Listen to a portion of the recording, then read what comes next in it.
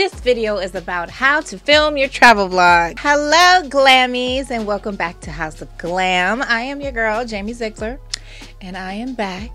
And today's video was actually requested in a comment that was left in my Barcelona vlog. They wanted to know the steps, like how do I vlog? They like how I put them together. So I'm like, okay, let me put a video together for you guys to show you the steps on, or just like a little checklist on how I create my travel vlog. I get so many questions on how to create content, how to plan content, and how to film a travel vlog. So today is the day. I am here to share and give tea on making how to make vlogging days easier for you. It will become second nature. To tell you the truth, I started making vlogs when I started getting lazy. This was like 7 years ago. I would have my main channel content that I was trying to push out all the time. And I think I was doing 2 to 3 videos a week. I just was over it. Because at that point, I was still crossing over from PR and still like brand management was happening. I was working on 3 different reality shows, 2 on Bravo, 1 on E4. I think I was doing Love and Hip Hop as well. So I was working on 4 different reality shows. So it was kind of like I was up all the time. I wasn't necessarily remote a lot back then because I was working in the field more. So it was like, I'm going to all these green screens, sometimes 3 a day, back and forth, packages coming in, events happening. I had so much in the streets happening and in the field. I just was like, I don't have time to be up at 1 o'clock making a main channel video. It was cool. It was cute in the beginning. It's like, oh my God, I'm up. Let me just make a video. I have lights. I have a camera. Let's do this. Because you got to understand, with Bravo, like Married to Medicine, in the beginning never filmed at the same times as Real Housewives of Atlanta. So sometimes when they'd have a delay in figuring out what Married to Medicine was doing, trying to find a time slot, trying to figure out contracts and when to begin, do we cancel? Like, what do we do with Married to Medicine? It pushed back. All of a sudden, there's seasons where I'm working for people with Real Housewives of Atlanta and Married to Medicine at the same time. And then I started working with 3 different individuals on a show that was on the E! Network. I was all over the place. So yeah, 2 people on Housewives, 1 person on Married to Medicine, Mariah Huck, hello, and then 3 people on the E! Channel, so at the E! Network. So it just was like, let me just vlog this. Let me do step by step of what is happening. My first person that I worked with, I had got them into New York Fashion Week. They went and walked the runway. They walked the runway on one of the episodes that they were in.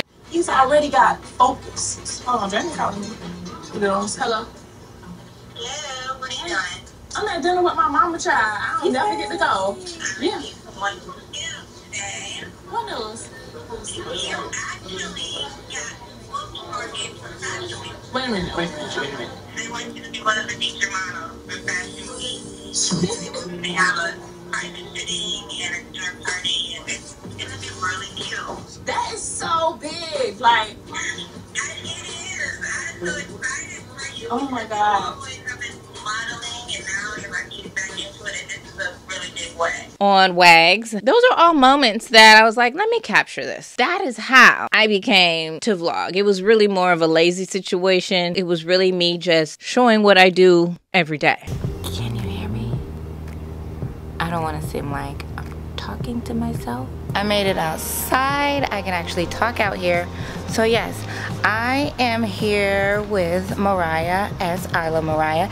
We are here today for a green screen from Married to Medicine season 6. Because, you know, you have to think of it, of a lot of the how-to videos that I would do that took a lot more time to prepare. I had to write treatment for it, no bullet points on what I want to say. Like, you know, you're producing something different when you're dealing with main channel videos than when you are just vlogging. But to be real, like the past 7 years of my life has actually been boring. Me vlogging, y'all don't want to see me on the computer all day long. Like my travel vlog, when I do get those 2 trips in a year, I have squeezed in possibly Christmas or New Year's. And then I always have my birthday, even if it's just 1 day or 2 days. Last year it was 2 days. But either way it goes, me traveling on personal time does not really happen a lot. So when I do get to do that, actually see me doing more, going to restaurants, seeing the city, the country, exploring. Other than that, when you guys see me travel, I'm traveling for work. Like Jamaica, Mexico, New York, California, like a lot of the places that I go, 95% of the places that I go, it's for work. Just to be truthful, I think you guys seem to think that I'm there to have fun. And, you know, don't get it twisted. A lot of people are like, oh, well, that's not work. That's fun. It's like, no, I'm there working. Like, I would not have gone to Tennessee that day if it wasn't for work. Like, I'm not just, let me go to Tennessee or let me go to New York. Let me go to Alabama. Well, hello, Glammies. It is Friday, July 21st. And I am currently in Qatar, and it's 7:56 p.m. Even if it's in a wonderful country, I'm there for work. Majority of the time when I'm in Africa, it's for work. I've gone, I think, 3 times to Africa, and it's not work. But other than that, no, I am working. Now, I do find time. I will wake up early and vlog. Good morning. So I woke up, well, really, let me start with, today is Friday. I woke up at yesterday I woke up at 7. Today I woke up at 5 o'clock. I do not know why I keep waking up so early. So now I got myself together and dressed. I'm going to a meeting. So if I don't have to start working till 10, you're gonna catch me up at 5 o'clock. But I'm up at that time anyway. So yeah, I'm working. Anyway, let me get back on track. All of that is a story for later. That's another chatty video because I just got real chatty with y'all real quick. But yeah, that's when I got into filming and editing vlogs on the regular. Editing vlogs has allowed me to explore more when it comes to different editing techniques. I can use the vlog content to try out different tricks. But I do want to start off by saying, with the vlogging content, you do not have to have a fancy camera. These new phones come well equipped with what you need. I've actually found it easier to use my phone when traveling, especially when I'm going to places that are really hot and humid. Like, I don't want to have to deal with, oh, my camera is fogging up and all of that. Dubai, I think the last 3 times I've gone, every time, like, it's just gonna fog up. I just use my phone. And then when you are put in situations like that, it does allow you to come into being creative with the new gadget. You don't use your phone. Well, I don't use my phone all the time for pictures because I always have a camera with me, but it allows me to get to know my phone better. I have come up with some great pictures when I am stuck using my phone and video content. So how do I plan out and film my travel vlog? So let's start with, if you plan on capturing content with your phone, here is what I would suggest to pack. A charger port, a plug adapter, a mini tripod, a mini light. The mini light is perfect when taking pictures or selfies in a restaurant, dark lit places, when you're probably like in Mexico somewhere, trying to walk the beach real quick or the trail before you get to your resort's restaurant. Like when it's dark and dim, that selfie light comes in handy. Even when you are in Uber talking about your next step, like, this is where we're headed, this is what we're doing. I also like to pack a larger light for beauty, your looks of the day, or just to have when you're chilling in the room, you know. Depending on the resort or hotel that you're staying at, sometimes the lights are like a mood, kind of yellow, you know, and it's not that they can't afford the lights, like that's the mood they're trying to set. So if you want to film and be able to see and do all of that, you either need to pack a larger light, or you could put the little mini light on top of your camera or attach it to your phone situation. I like to bring a larger light. Do I have an example of one? I don't. I'm using it right now. I've got 3 lights that I'm using. Let me show you. This panel light, I have 2 panel lights and I have a spotlight happening. The panel light I find to be easy to lay in your luggage. It goes in the carry-on, and the tripod folds up nice and short. I've started taking that with me. But you know, they have the GVM lights that are smaller. Like all of this stuff, I will have linked below. The GVM, I am an affiliate. That is also linked below, but I have 1,000 GVM lights. I do recommend them. They have different moods, they have party settings, they have colors, they have all of that. Well, there is a color behind me. It's kind of yellow. But yeah, no, I do suggest the GVM lights over anything. I will have everything linked below with my Amazon store. When traveling on the personal trips, I have learned to pack light. Because I realized back in the day, I used to pack it all and never use any of it. Especially when those drones used to be huge. I had a huge drone, got a backpack just for it. Like, it's just all unnecessary at this day and age. Nowadays, I'd rather pack more outfits than equipment. Because the more equipment that you pack to go through TSA, you will be stopped. Like my camera and a few lenses that I will pack. I will have a camera bag, put that in my carry-on, and have my laptop in a case on my carry-on. So all I have to do is just snatch those two things out and set it down. When you leave that camera bag or whatever in the carry-on and push it through, it's so much happening from your cords, your battery packs, camera, your hard drives. Like, they're just gonna stop it anyway and check it. So I've learned to just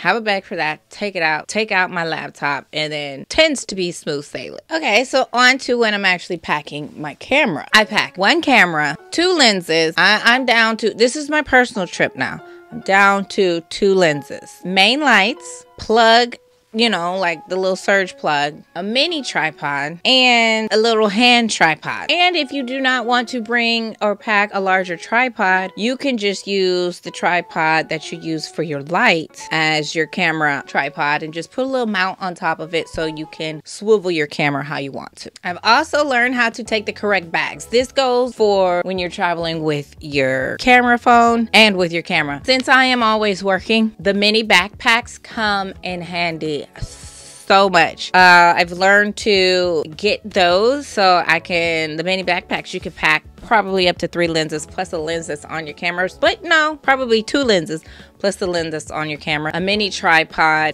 backup batteries, SIM cards, all of that. I find that to be so much easier. I have found a few little mini hip packs that will fit a vlogging camera as long as it can fit in there, and then I can also fit another lens in there with that. It's about, when I'm shopping now, I'm always shopping for work, let it be for shoes, for Doc Martens, tennis shoes, Uggs, things that I can work in and still be cute in. It's the same mindset you want to have when you're purchasing like your new purses, trendy purses and things, especially if you're taking this serious, creating content, and this is what you do. You want to still be able to move around normally and then still be cute, but then have everything that you need. Let me get an example.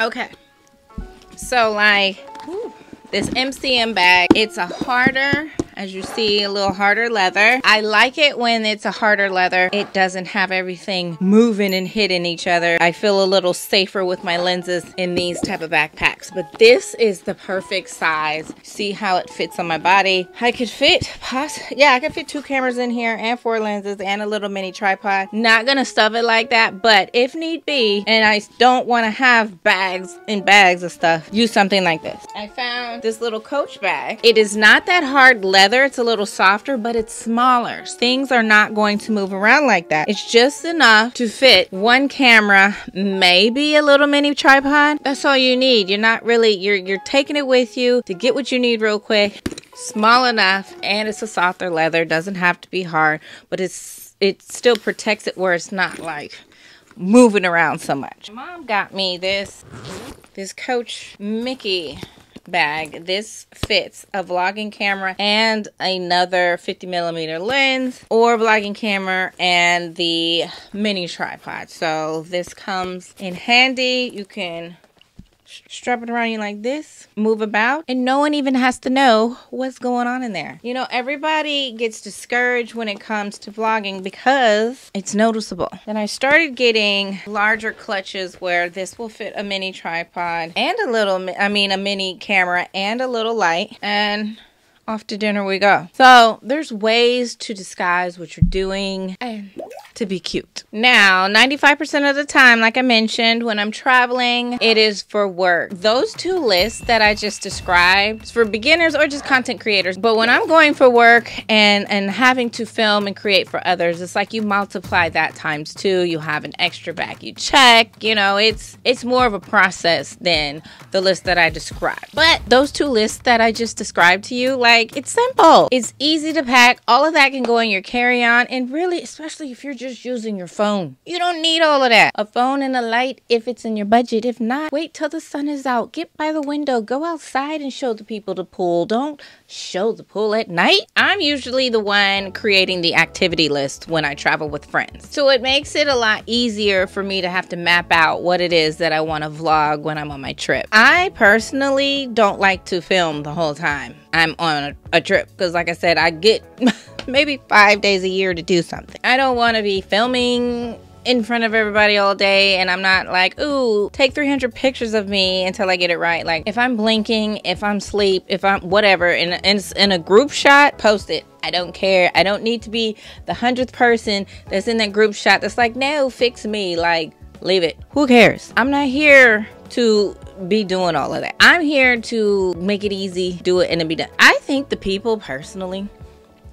that take 300 selfies, it's more of a mental thing, because I get some people have to take pictures and content when they're out for brands, but even then, I'm not about to be sitting here taking 100 pictures having to choose from it, because out of 300 pictures only 4 of them are going to be good. No, take that quick and keep it moving. So to make sure that you can enjoy your trip and capture content, I have created a checklist. This is a shoot day checklist. Number 1, you need an intro. Start every day with a hello and what you have planned for the day. And then you might show your outfit of the day. You might actually show for the first time what you have packed for the trip. Stretch it out for about 3 to 5 minutes of what is going on in your room, what is going on with you, and what you're about to do for the day, and say hello. Then after that, in your video, do a little checklist of what you are about to do. You can either talk about what you're about to do that day for the full day, or talk about what is going to happen for the full trip, since that is the beginning of, hey, this is what's going on. Talk about your checklist. A lot of people tend to talk about what they're going to do that day because that allows them to be able to stretch out their vlog. You know, some people break up a travel vlog into 2 different videos, whatever the case may be. People want to know what you're doing, where you're going. You start with that at the beginning of your day. So that is number 2, your checklist of the day. Number 3, you have to document. So basically everything you said in your checklist, or everything you said before you left home about what you're doing in your trip, people are expecting to see that in your vlog. They want to see it. They don't necessarily need you to talk them step by step through it. Some of it can be talking, some of it can be B-roll, but they want to see you document it. They don't want to know that you are about to go to Tulum and celebrate a birthday, and you get to Tulum and you show a room tour and we don't even see the birthday. They want to know that what you just told us we are about to see. And you must also make sure that you close the vlog at the end of every day. I say have an intro and an outro because depending on how you film, you may need it. You can never go back to Tulum and film your intro and outro. So just get it.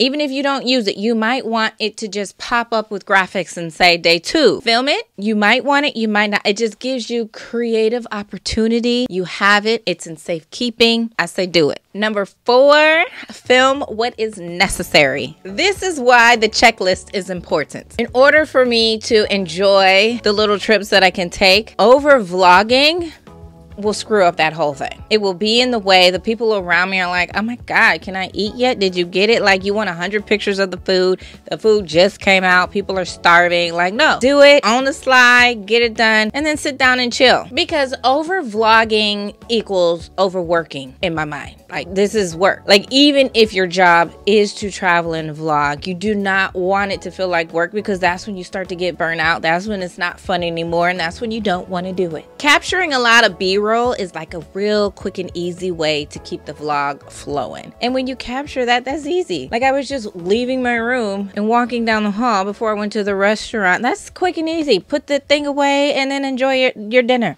And the B-roll, the quick and easy B-roll, actually lets the viewer get to enjoy what it is that you see. Like, we're watching in real time with you. Like, it feels like it. It's not just your face and it's like, oh my gosh, that's the water. That is the food. We want to see the espresso martini. We want to see all of that. Now, if you want to show yourself in B-roll, waking up in the bed and opening the curtains and then going and brushing your teeth. Side note, I'm personally over the fake vlogs. Like, did you really wake up 8 hours later and your camera's still rolling. Like, I don't know why people aren't just waking up in the bed, grabbing their camera on their phone and just like, here, throat and all, I just woke up. Like, I don't want to see the camera on the other side of the room and you getting out the bed, stretching, and then opening the curtains. Like, I'm over that. But that's just my personal opinion. Depending on your vlogging and editing style, what works for you, works for you. Room tours. When it comes to room tours, there are a few different ways that you can tackle this situation. You can hold the camera yourself and point and shoot. You can have a travel buddy film you, like knock on the door and you open the door and you're like, hello, come on in. You can do it that way. Or you can just film the room and then edit it with a voiceover. Like I said, we're back to personal preference, your editing style, and you know, how you want your vlog to look. Number 5. Now that you have packed your content equipment, you made it to your destination, and your checklist is ready, now it is time to have fun. Don't make your trip all about vlogging, even if vlogging is your job. Set up your checklist in a way so you can still enjoy. You're spending money, or even if it's for free, like you may never go to that location, destination ever again in life. So get just enough to stretch the content and have fun. That's what I say. I found a quote to end this off. It's by Mae West. You only live once, but if you do it right, once is enough. So I hope you enjoyed this video. Don't stress about it. Deal with your checklist. You got this. You got this. You're going to do it right. And you can't go wrong. If you don't like it, just don't put it in the edit. Don't sit there and stress and make your whole trip about that one angle and that one shot and then that fake walk to the bathroom and out the bed. Like, we're over those days, okay? Give this video a thumbs up. Sign up for my notifications if you would like some more tips and tricks and how-tos on creating this content here in this social media world. As always, you can ask me questions below. I am here for you. Until next time, see you later. Bye.